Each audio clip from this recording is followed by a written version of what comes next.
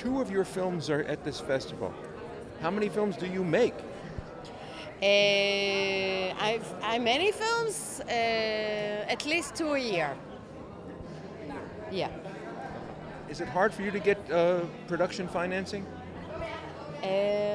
Yeah, most of my production are co-production with Europe. So I got Israeli fund, and then I'm looking for money and private money, equity money, and also a producer in Europe. Do the Europeans look to Israel? Can you hear me okay? I was blocking your light, actually. So. Do the Europeans look to Israel to make controversial movies that make Israel look bad, and that the anti-Semitism that they had for so many years seem not so bad?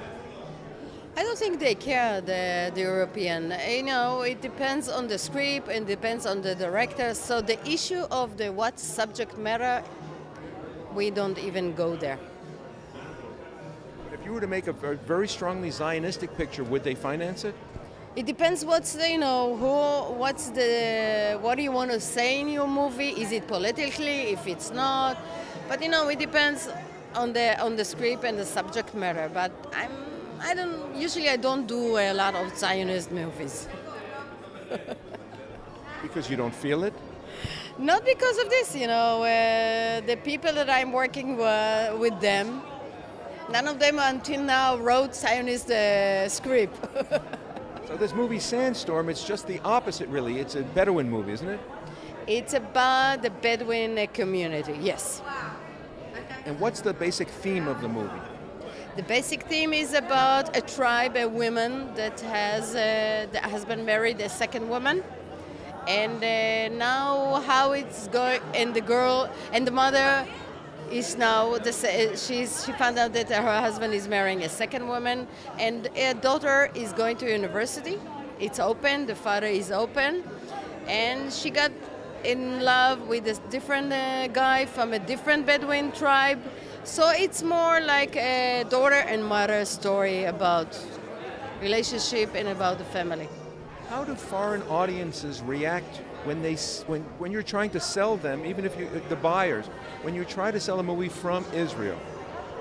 There is no any problem, because most of my movies are crossover movies, and they travel all over Europe and everywhere. So there is no issue of this kind of a thing. You know, this movie is a movie that it's universal. It can be in Iran and Pakistan. It can be all over. So I don't think there is any different issue only because of the story.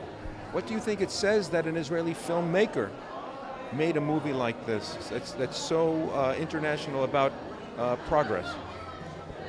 That she is brave, she is smart, she is intelligent, and you know, she knows the subject because she is very familiar with the Bedouin people. She knows them very well. So it was she came with an honest what to say about relationship in a Bedouin community, without judging them, without just telling a beautiful story.